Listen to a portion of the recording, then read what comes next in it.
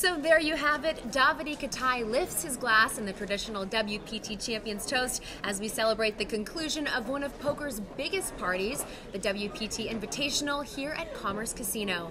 Davidi Kitai has made his way up here from the arena. Right now, I'm joined by WPT's newest champion. Congratulations. Thank you very much. Great to see you up here.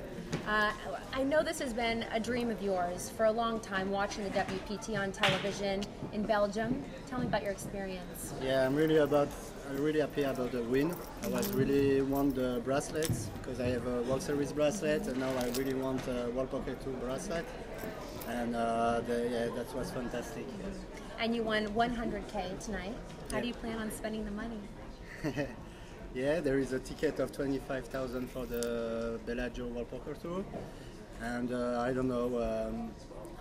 To be honest, I'm more happy about the bracelet than about the money. It's about the win, the title. Yeah, only the title. You know, in poker you always disappoint, except the title. Yeah. Yes. Well, congratulations to you again, and we'll see you at the championship in April. Thank you very much. Congratulations to the WPT Invitational champion, Davidi Kitai from Belgium. Join us next time when the WPT travels to San Jose, California for the Shooting Star Tournament at Bay 101.